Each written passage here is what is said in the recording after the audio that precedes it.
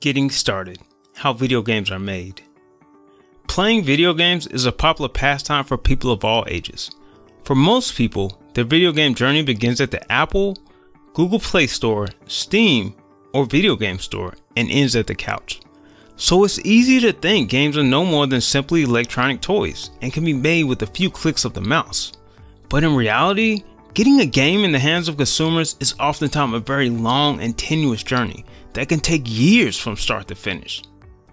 Nowadays, video games combine all the greatest elements of art and entertainment and place them in an interactive medium that can draw the player in and create a unique experience. Whether it's the addictive thrill of a multiplayer shooter, the cooperative camaraderie of an MMO, or the wonder and immersive storytelling of an RPG, video games are one of the only mediums that not only allow us to watch, but interact, influence, and exist within their worlds. So how do they do it? How are games really made? Whether you're looking to create a small indie game, a mobile game, or work with a large AAA studio, the basic sequence of creating a game will remain pretty much the same and falls in these three stages: pre-production, production, and post-production. Pre-production phase. Pre-production is the first phase of the video game development production cycle, and it is critical to defining what your game is, how long it will take to complete, how many people and/or resources you'll need, and how much everything will cost.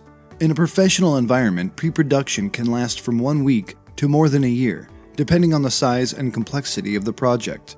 A good way to gauge how long your pre-production should be is, pre-production should be 10 to 20% of the total estimated time of the game development. So if you're working on an 8-month project, your pre-production should last a few weeks to over a month. The three biggest components in pre-production are the concept, the plan, and prototypes. Every game begins with an idea. Whether your idea or concept is born from a story you've been dying to tell, a unique form of gameplay you'd love the world to experience, or a new piece of technology that you feel will really make your game stand out, a good idea is always the start of the pre-production process. The plan is where all the information is put together and fleshed out. In many professional studios, this will be recorded in what we call a game design document. The purpose of design documentation is to fully express the vision for the game, describe the contents, ensure the team members understand their roles, and map out a production plan. That being said, game design documents are usually extremely long and detailed, and can be quite time-consuming to complete start to finish. However, there's a fair amount of debate in the industry on the actual effectiveness of a game design document. This is mainly due to the fact that no matter how well you document and plan a game, many elements will change drastically during the pre-production and production phases. This can happen for a variety of reasons. Sometimes it's due to technical limitations, game mechanics not working well together, hardware or software limitations, or even key developers or artists leaving the project.